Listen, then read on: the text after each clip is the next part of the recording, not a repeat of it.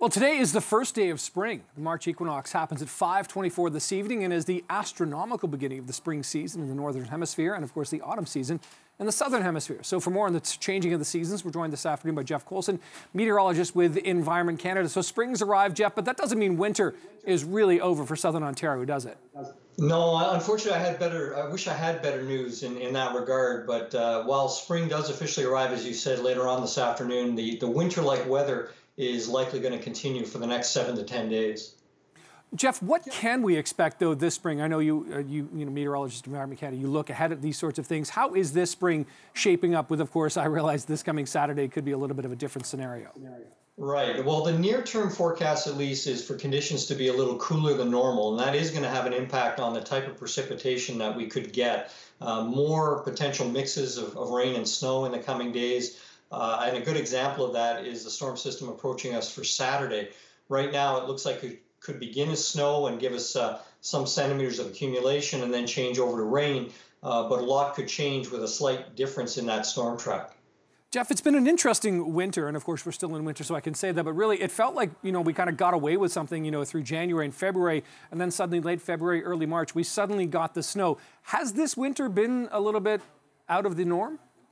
Yeah, I think you're exactly right. It's kind of been a back-end loaded winter. I've had neighbors come up to me that are sort of crossing days off their calendar. We got through January okay, we got through February okay.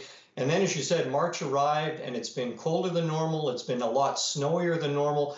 And it is still, we look out in many areas in the GTA, lots of snow still on the ground left over from those earlier snowfalls this month. Yeah, no doubt about that. And, the equinox here, as we sort of change into the spring season, that brings with it, we've been showing some images of blossoms. And, we've already seen in BC, it's already started. In DC, it started as well. What's the sort of time period when we can start to expect to maybe see things start growing around here as we think about, thinking ahead to spring gardens and things like that?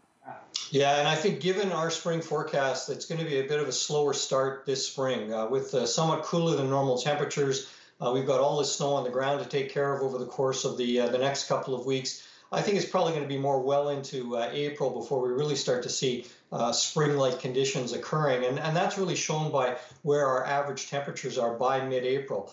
Normal daytime highs about 11 degrees, overnight lows about 1 degree. We really start to get into those warmer conditions in that second half of April.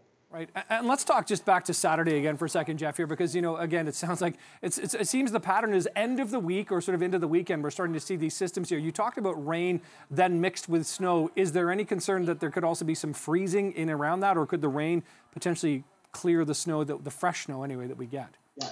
No, there is definitely that concern. It looks like it could begin as snow in the Toronto area early Saturday morning.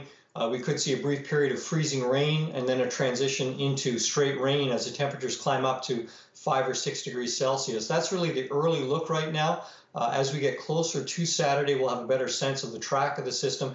And we may, in fact, start seeing special weather statements or winter travel advisories being issued towards the end of the work week, just to give folks that extra bit of heads up about what we could see on Saturday. It really is wild swings right about now, isn't it?